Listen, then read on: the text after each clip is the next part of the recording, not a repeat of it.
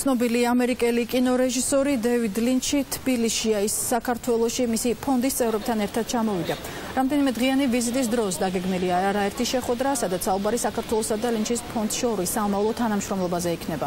განიხილება დევიდ ლინჩის საერთაშორისო კინემატოგრაფიული უნივერსიტეტის გახსნა საქართველოში, ასევე გეგმება საერთაშორისო კინოფესტივალის პროექტთან დაკავშირებით დისკუსია.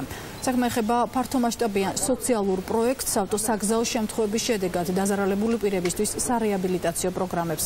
ამ წუთებში კი ცნობილი რეჟისორი საკუთარი ფონდის წევრებთან ერთად პარლამენტში მართავს შეხვედრას, მას კულტურისა და განათლების მინისტრები ესწრებიან. საქართველოში პირველად ვიმყოფები. აქ იმისთვის ვარ, რომ ჩვენი ფონდის სამომავლო მიზნებზე ვისაუბროთ კავკასიის რეგიონში. ეს არის ტრანსცენდენტული მედიაციის გზით ადამიანებისთვის დახმარების აღმოჩენა, რათა მათი ტანჯვა დასრულდეს და თავი ბედნიერად იგრძნონ. სწორედ ეს არის ჩვენი ფონდის მიზანი.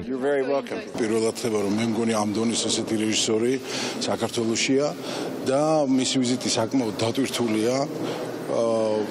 და ვნახოთ, არ ვიცი, ხვალ ზეგ, მაზეგ ის იქნება თბილისში და გაეცნობა საზოგადოებას, ცნობადსახეებს, არაცნობადსახეებს, ისაუბრებს სხვადასხვა თემებზე, რაც დაგეგმილი გვაქვს, რომ ასე იგი განვახორციელოთ.